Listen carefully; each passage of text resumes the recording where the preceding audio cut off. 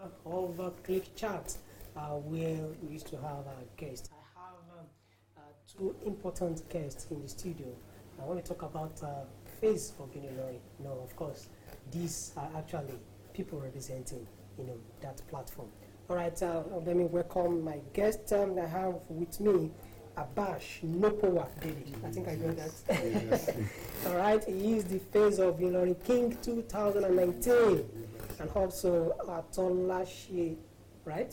Yeah. Bakajola Elizabeth. She is the face of Unilorin Queen 2019, and together we'll be taking a look at the face of Unilorin 2019 Road to Stardom. You're welcome to the studio. Thank you so All much. right. Let me start from you. Let me start from the king. So, what motivated you to go to actually go for this competition in the first place? Thank you very much for that question. First of all, I say the will to work and the will to put myself out there, because I feel like I'm someone, when I do something, I want to make sure a lot of people see it. Okay. So like I knew this platform would help me get on that, put me out there, and then obviously this school is not a small school, university. So like when a lot of people know you, when you do stuff, it comes through easily. So yeah, that's what changed me. Okay, yeah. So, my queen, what motivated you to move No, for it's this the same competition? thing. I've always needed like an opportunity to like be on the spotlight, limelight. Okay. I've wanted a reason to like reach out to people and be like accessible. So I decided that okay, it was time for me to like just do something like this. And my friends actually encouraged me to, telling me I had friends to too. do. So, how will you describe the competition? Is it actually very tasking? Let me start from. Is it tasking? Very, but nothing good comes easy actually. So Okay. you have to work for it. And it's very tasking. Mm-hmm. It was worth it at the end. It was Okay. very At tasking. least as a winner now. So, going through all the stages, where do you think your performance was better or otherwise? Let me start from Nopoa. Okay, I'd say the first voting category. It was the first voting category. And then when mine was really bad, was the second one. Because at that time, everybody was tired. They voted, and still the competition kept getting tougher. So you kept having to vote. So obviously, not everybody is down for you. You have to meet people, tell them to do this. So yeah, the last stage was really the hardest. So then the first stage was my best. Okay.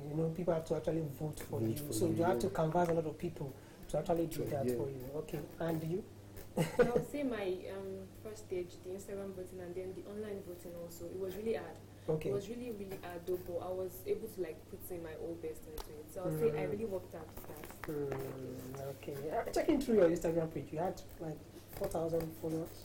Yeah, and you actually have 2,000 followers. More than. All right. Now, as a winner, what impact has this actually brought to you? Let me start from my queen. I would say it has been a pathway of learning for me. I've learned a lot of things. Okay. I've experienced a lot of things. I've learned teamwork, and it's actually like brought up my growth more. Like I've grown in so many aspects. Yeah, I'd say it has helped me to move proper, because obviously there's a lot of people watching you, and you have to do. There's places you could have been before, but now you can't go to those places. There's things you could have been seen doing before, you can't do those things. So yeah, Face of Unilorin has done that for me. Okay, so after winning now, what is your assignment? Let me start from you. Back to being me, back to working, Okay. being a positive role model to everybody that's watching, and yeah, getting the better part of me. Okay. Yeah. So, what is your assignment after winning? Well, let me say the brand assignment. The brand you're actually carrying. What is your assignment? Okay, I'm sure you're hearing about our like team. Every year we have different things we're working on, Okay. and mostly talk about societal problems. I plan to look into them and actually like find at least possible lasting solutions to them. And I actually plan to make myself as accessible as possible to people out there, especially the students, because we have like a face to like face like everyone Unilorin. So I plan to like be there for everybody that needs me, like emotionally, financially and in every way possible. And then actually plan to work for the brand, to make the brand like bigger with the help of like my other royalties. Okay. Now, so let me ask you too. I think she actually pinpoint her plans. After dropping. Oh, okay. Now I've not asked that, but let me ask you now. What are your future plans after dropping this title? Well, after dropping this title, first of all, It's the a whole year. yeah, it's a year. That's Okay. what I was to say.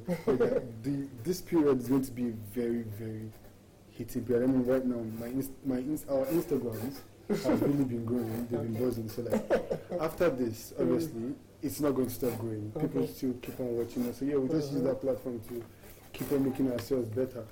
And yeah, Okay. that's still the same process. Okay, so Queen Elizabeth. That's a great name. So, what are your future plans after dropping this title? I don't plan to stop whenever Okay. I drop the crown. I've always wanted to be a model, so I plan to like actually work towards it and like strive better. And I have a business, Okay. so I plan to like work for that and make it very big. Okay. So, how do you think you can actually solve depression and also suicide in the society? How can we solve that? From your own view, how do you think you can solve depression and suicide?